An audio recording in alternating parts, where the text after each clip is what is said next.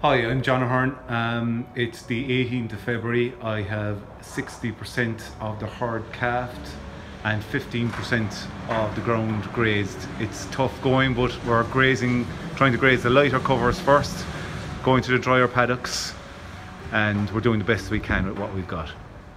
I walk the farm every Monday morning to try and identify the driest paddocks with the best access points with the lowest covers to graze that week in this weather.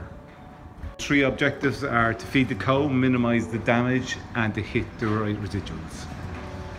We finish milking at 8 in the morning and 4:45 in the evening. We hold the cows in the yard for an hour and before we make a decision on where we're going to graze, and they graze with an edge.